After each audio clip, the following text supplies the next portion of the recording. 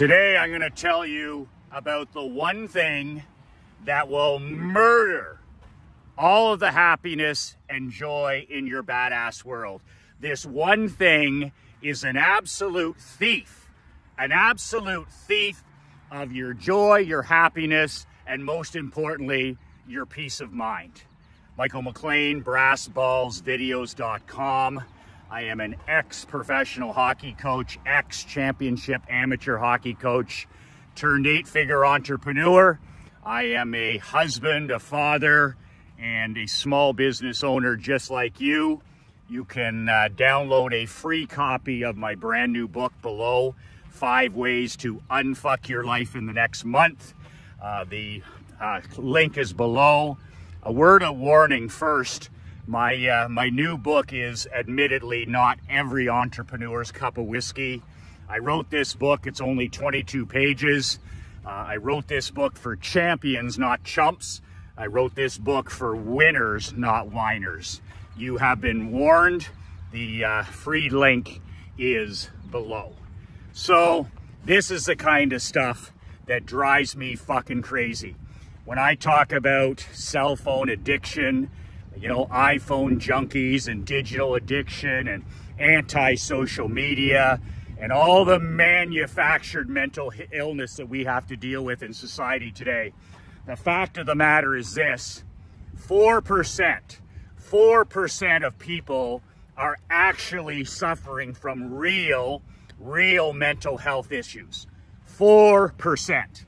That means out of all the people that are talking about their depression, their anxiety, their sadness, their worry, their stress, 4% have actual clinical mental illness, which leaves what? 96% fake, manufactured by the way they live their life. And nobody's going to tell you that but yours relentless. But I'm telling you right now, what I'm going to talk to you, what I'm going to rant and rave about today is just this is something that's been a burr in my saddle for the last 20 years. I saw it coming with the internet. I saw it coming with social media. And then in 2009, when everybody started carrying their entire entertainment system, the smartphone in 2009, we've taken all of this to the next level. 2009 is when all the manufactured mental illness kicked in with our children, our teenagers, adults, people walking around, never ever disconnected from technology. And then all of a sudden, we have all these record suicide rates, depression rates, anxiety rates, mental illness rates. Well, no shit, Sherlock. You've been carrying a phone around in your hand for the last 15 years. You've never given yourself an opportunity to live your life, to be outside in nature, to get to the gym, to think deeply, to be in solitude, none of it. So this one thing is, and I talk to my hockey players about this all the time when I was coaching. I talk to my employees about this. I talk to my at the kitchen table, my wife all the time, Krista, my 11-year-old daughter. I talk about this all the time. This one thing is, it just murders the joy in your life. It just literally murders all of the happiness. Everybody's happy they think they're entitled to happiness. You're not entitled to jack shit. There's a system for being happy. There's a system for having peace of mind. There's a system for being a joyful person. And it's the exact opposite of what 99.9% of the normies are doing. Are you kidding me? Do you think there's any joy or happiness or wealth found inside your phone or on anti-social media? So I've always had a big beef with this, and it's just getting worse every day. But I'm telling you, what this is designed to do, and what I'm talking about now, is social media. Thanks to the cell phone, your son and daughter, and yourself, and your queen, everybody in the world now has 24/7 access to what? Social media. It used to be, you know, before the smartphone, you'd have to, you know, you'd be on Facebook for a while, and then you'd go off your computer and you'd go to work or have lunch or go for a walk. So there was a break. There was a mental break. You know, you go to the bathroom or whatever it is, you had a little bit of a mental break. In 2009, when everybody started carrying their entertainment center in their hand, well, guess what?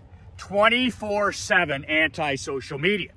And I mean, Zuckerberg and guys like that, evil and corrupt to the fucking core. You know, they even get caught admitting this. This is all it's designed to do. Social media is designed to make you sad, to make you unhappy, to be a thief of your joy, your happiness, your focus, your mental health. So they're right on track. They're happy with all this. Big tech is very happy with this. Big media is very happy with this. They want you alone. They want you medicated. They want you sedated. They want you lost. And eventually they want you dead. They're not your friend. They're not your ally. They're the enemy. So when you're participating in social media, and this is the reason I don't participate in any of this fucking rat poison. None of it. I mean, I used to participate in Facebook years ago, and I used to think, oh, it's important for business. And then I participated in Twitter years ago, and I was like, okay, are you kidding me? The only thing I do is host these videos on BoobTube. And I don't participate in it any personally. I mean, Mark does all this for me. But if you want to murder all the happiness and joy in your life, all you have to do is be part of social media. And why is that, Michael? Why does anti-social media, why does it murder your peace of mind? Why is social media, anti-social media, a thief that'll steal all your wealth, all your health, all your happiness, all your joy, and all your peace of mind? Why is that the case? It's the case because anti-social media is designed by the most intelligent people in the world, every day, designed by the most intelligent people in the world when it comes to electronic addiction. It's designed every single day to help you compare yourself to other people. My grandfather had a great saying, and my grandmother used to say it as well. She'd hear us, we'd be over there for Sunday dinner, and we were probably in middle school at the time, and my grandmother would hear us comparing ourselves to other people. So, well, he's on the football team, and he's now 6 feet tall, and, you know, he's now shaving now. And my grandmother, who was a gentle soul, always interrupted us and said, stop comparing yourself to other people. Stop comparing yourself to other people. And it used to always jolt us, I can remember it to this day. And she had that mentality, run your own race. You know, you got your ass full with worrying about yourself. Don't be worried about other people. But she couldn't stand it when she would hear us comparing ourselves to other people. And she was just like, that's the secret to unhappiness. If you want to be unhappy, if you want to manufacture mental illness, just keep comparing yourself to other people. And now it's an epidemic because who are you comparing yourself to on social media? Well, my God, first of all, you're comparing yourself to Hollyweird. You're all the movie stars and the music people and the entertainers and the directors and all the celebrities. People are absolutely obsessed. We don't live in the information age. We live in the entertainment age. People are so obsessed 24/7. Oh my God, what's J-Lo up to? And oh my God, what's LeBron James doing? And oh my God, what's Matthew McConaughey up to? It's like, it's fucking pathetic. It's like live your own life. Like it's the weirdest thing in the world where people sit there. Now it's past 8 hours a day. Do you realize now, and this is from Apple earlier this year, the average normie is now spending 8+ hours a day scrolling on their phone. 8 hours. And I think they're fucking lying because I think it's more than that. But let's say a person sleeps 7 or 8 hours and then they actually have a job that they might do a little bit of work at. I highly doubt it. But that leaves that 8 hours, right, for us to do our own thing, to build our world, to build things, to serve other people. Oh, no. What are we doing? What are the normies doing with that 8 hours of free time? They're scrolling their life away. They're sitting there looking what's happening in entertainment, what's happening in music, what's happening in Hollyweird. And it's just such a weird thing to do with your finite time. You get one life to live. Life is a gift. and you sit there on your phone in front of your kids. You sit there wherever you are, on the bus or in your car or at your kid's ball game, and you're literally scrolling what God gave you away, which is finite time. So, you know, you burned 5 hours a day, you burn 8 hours a day, you burn 14 hours a day on your phone. You're never getting any of it back. Literally, people are on pace to spend over 30 years of their life now on their phone. Think about that, and it's going to get worse. It's not like it's like if you do the math on that, 8 hours a day, which is very generous, times 7, that's 56 hours a week on their phone scrolling, and none of it's building anything, right? It's not for business. They say that on cell phone use, they did this one on Apple iPhones years ago, 97 or 98% of activity on cell phones is personal. It's for personal. In other words, social media, watching ball games, on Twitter, on Facebook, all this stuff. Less than 2 or 3% for business. They're not fooling anybody. They're sitting there, you know, on their phone at dinner, lunchtime. They're not doing anything. They're just on there. They're fucking cell phone junkies. They're digital junkies, and they're so addicted to it, they can't barely sleep without their phone. But I'm telling you right now, cell phones and social media will rob you of all joy, all happiness, and all peace of mind. And I'm one of these guys, I don't give a shit about happiness. I don't think about that anytime. My goal is to be relentless. If I'm relentless, I'm going to be more happy than I am sad. I get myself into trouble when I'm not relentless. But I never set a goal to be happy. I never ask myself if I'm happy. I never ask myself if I'm sad or any of that shit. I'm just like, get up and be relentless. Get up every day and go as fucking hard as you can on the important stuff. And then when I put my head on the pillow at the end of the night, if I'm proud of myself, well, then I'm fucking happy. Then I'm happy. That's my system for happiness and peace of mind. And my joy, my actual joy, comes from being a husband and being a father and helping people. That's where my joy comes from. The way I manufacture joy, the only way is to help other people. You just can't be joyful. Oh, I'm so joyful. I watched a great video on Instagram, and I'm so you'll never have any of that stuff in your life. So just understand that when you're struggling with stress and depression and anxiety, it's almost guaranteed it's all manufactured. But you're literally murdering your happiness and your joy, your mental health, your emotional health, your spiritual health, all because you're watching other people live their lives. Do you know how fucked up that is? Do you know how fucked up that is to watch, you know, athletes and other people lead their lives? And it's just, I've been around these people, right? I've been around Hall of Fame athletes my whole life. I've been around sports stars. I've been around blue chip prospect athletes. I've been around 7-figure entrepreneurs. I've been around millionaires and billionaires. And are you kidding me? There's not one that I would watch for 30 fucking seconds.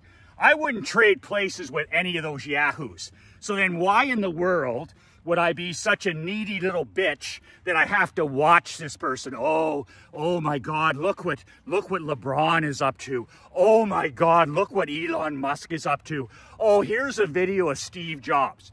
I mean, you can take some of this stuff and you can learn and you can grow, and I read every day and I study.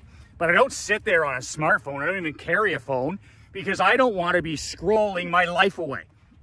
The average North American now, 77 years. 77, that's called QTL, quality time left. Do the math. If you're like me and you're in your 50s or you're in your 60s or you're in your 70s, do the QTL math. So you take 77 years and subtract your age and you're like, oh, Michael, I got 25 years left or I got 20 years left. That's a lot. You didn't take into account that you're going to sleep for 8 hours. You're probably going to work for 8 hours or do something. So what are you going to do with those extra 8 hours? You don't have 20 years left. You might only have 8. So when you do the QTL math, all of a sudden, you know, like I'm 77 years is average. Not that you're average, but the reality is math, and I subtract my age, 56. I'm like, and then I take off another third for sleeping and eating and showering and all this other stuff. I'm down into like the 10s. Like literally, wake up. You think I want to spend a second of that watching TikTok videos? Like I just don't get it. It's the most needy behavior, especially for a man, to be on there and to compare yourself to other people. My grandmother nailed it. If you want to be unhappy and you want to be depressed and you want to be anxious and you want to be mentally ill, just keep comparing yourself to other people. Whatever happened to running your own race? I'm out here walking on this track, which is a good example, a good metaphor for run my own fucking race. I got my ass full being a husband and staying married. I got my ass full trying to learn how to be a father. I got my ass full being an entrepreneur, going to battle every day. I got my ass full shooting videos. I got my ass full all of this stuff. So anytime that I compare myself to other people or go on anti-social media, that's time that I should be minding my own business. And I live by a concept in our household. It's control the controllable. We control the controllable. When my daughter starts to say something about another student or another kid her age, I just stop her. And I'm like, do you have any control over that? Over somebody else? No. Then focus on what you can control, which is you. Run your own race and stay in your lane. Whatever happened to staying in your lane? Like I tell entrepreneurs all the time, you want to be a millionaire? You want to be a multi-millionaire in less than 10 years? All you got to do is build an email list and email it consistently. That's it. Oh, well, I've got this, I'm doing this, and I'm doing this, and I've got this, and I shoot videos like you, and I'm going to do this, and I've got this other, I'm going to do paid I'm like, holy fuck. Stay in your goddamn lane. It's pretty simple. Stay in your lane. There's only 2 or 3 things we have to do each day. I get up and pray, I get up and walk, I read, I write, and then I'm with my family the rest of the day. Like, there's not 15 things to do. There's 5 things to do. There's 4 things to do. But one of them doesn't entail holding a phone when I'm at my kid's hockey game or I'm at her baseball game or I'm at a piano recital. Like, look around. Like, if you're going to live a badass life, if you're going to be a badass millionaire, if you're going to be part of the brotherhood, it all goes back to what Uncle Earl Nightingale said. And what did Uncle Earl Nightingale, the godfather of personal development, say? He said, look around at what everybody else is doing. You with me here? You listening? And do the opposite. That's what he said. He didn't say do some of it. He didn't say do part-time. He just said run. Run. Because the mass majority, the ordinary, the average, the quiet desperation, whatever they're doing is dead ass wrong.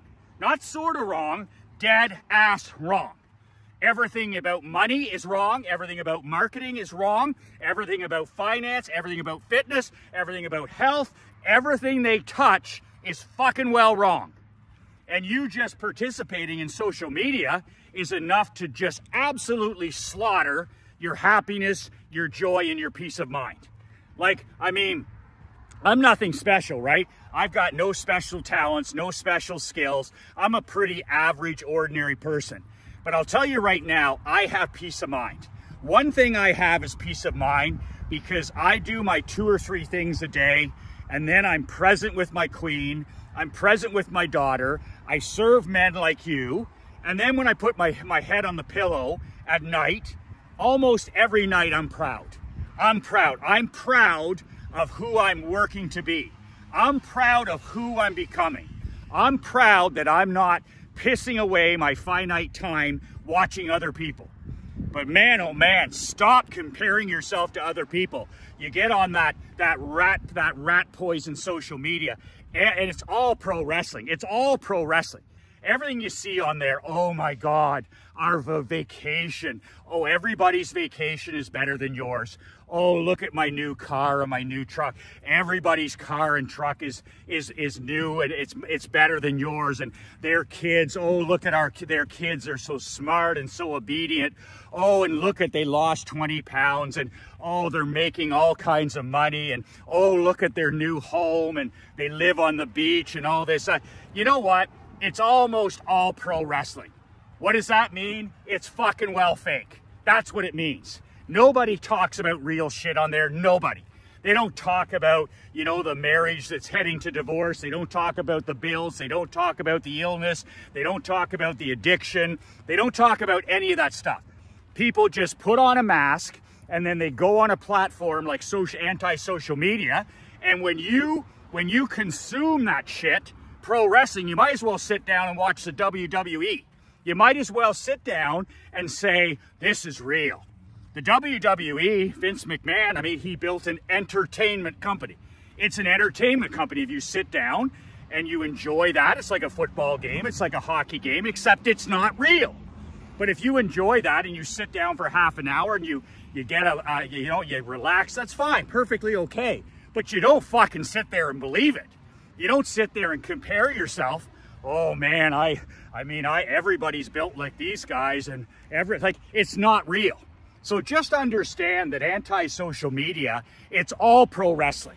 It's fake news, it's fake politics, it's all of it's fake, it's not real. And you make yourself look like a tomato can, you make yourself look like a punch-drunk tomato can when you participate in it. When I see somebody sitting at a table with their family and they're on their phone, I just look at them, okay? I just look at them and say, that guy's poor. I don't care if he has any money or doesn't have money, that guy's poor. He is addicted to his phone, he's a slave, he's a bootlicker, that guy is poor. Same thing when I see somebody on their phone, they're at a baseball game or a hockey game or a basketball game, or they're at Wimbledon or wherever they are, and they're not there. They're not there. They're on their phone talking to their fucko friend back home, or they're texting their girlfriend or their mistress or whatever the fuck they're doing, or they're watching porn, or they're gambling, or they're trying to get a bottle of whiskey sent to their hotel room and nobody would know.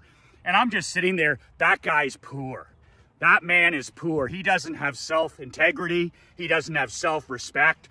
And it's a way of sedating and medicating yourself as well. When I see somebody on anti-social media, I'm like, all you're doing is trying to escape. You're trying to escape your sadness. You're trying to escape your loneliness instead of getting out and living your life. Put your fucking shoes on and go for a walk outside. Leave your phone at home. Take your wife on a date night once a week. Go to the gym. Sit down and pray. Like, do something. But God almighty, and take those fucking apps off your phone. Like, I couldn't access social media if I had to. I wouldn't be, if you said to me, Michael, I'm going to put a gun to your head right now, and I need you to go on anti-social media. Well, I'm fucking dead. I'm dead because the only thing I can access is YouTube. And that's it. I don't know how to get on Facebook. I don't know how to do any of that stuff. I don't carry my cell phone. And damn it, I got peace of mind. So if you're sick and tired of being happy, sad, lonely, depressed, anxious, up and down, peaks and valleys, all you have to do is put the phone away, get off social media completely, like off it completely, and stop comparing yourself to others. You shouldn't compare yourself to me. I have my job to do. I have my life to live, and you should be thinking independently for yourself. You should be setting your own goals, and you don't want to trade places with me, and I don't want to trade places with you.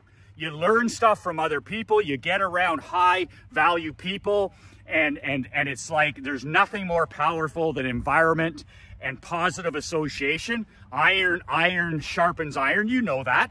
But your goal isn't to become somebody else. Your goal is to become the best version of you. And you can't become the best version of you comparing yourself to other people. Run your own race, stay in your lane, and stop participating in pro wrestling. It's fake, it's toxic, and it's rat poison to your happiness, your joy, and your peace of mind. See, I feel good getting that off my chest. I had to get that off my chest. I can't stand big tech. I can't stand cell phone addiction. I can't stand anti-social media. So I feel a little bit better. I shot this video. I'll send it to Mark, and I'll put my phone away for the next 2 days. I won't even touch my phone on a Saturday or a Sunday. It'll be lost until Monday when I have to shoot another video. Listen, if you need iron to sharpen iron, and you're not happy with the first 6 months of your year, I'm inviting 50 of my brothers, you included, that are 50 plus in age, to a mastermind I'm starting in August. If you're interested in applying, doesn't mean you have to join, write brass balls in the comment below. Brass balls. And then I'll send you some details in a couple of days when I actually have some details. It's going to be 3 live events in Florida throughout the year. It's $997 a month, $997 a month. And it's the only way that you and I can work together this year. I took a year off from masterminds. I friggin' miss it. I love coaching. I don't care if I'm coaching tennis or hockey or email or men. I just love coaching. So I've missed it. I can't wait to get started in August. If you want to be a part of an elite brotherhood, if you want to get around me and you want to get around other elite men this year, and you're just not satisfied with where you are, then write brass balls in the comment below and I'll send you some details. And you can then decide, Michael, I'm in, or Michael, I'm out, and I'm perfectly good either way. It's totally up to you. You can download a copy of my book, as I said below, brassballsvideos.com. It's a digital download. As soon as you give me your email, I'll email you the book within 5 minutes. For God's sake, stop robbing yourself of your happiness, your joy, and your peace of mind. Stop having the good stuff in your life murdered by living through other people that aren't special or at all. And focus on you. Stop comparing yourself to other people. Run your own race. Focus on you and your kingdom. When the king doesn't die, when the king doesn't rise, the kingdom dies. Make sure you're focused on you, what you have to do. You can control that controllable. Get rid of that stuff out of your life. Get that rat poison out of your life and watch your happiness, watch your joy, and watch your peace of mind explode. 2 words that change my life, 2 words that can change yours. Be relentless.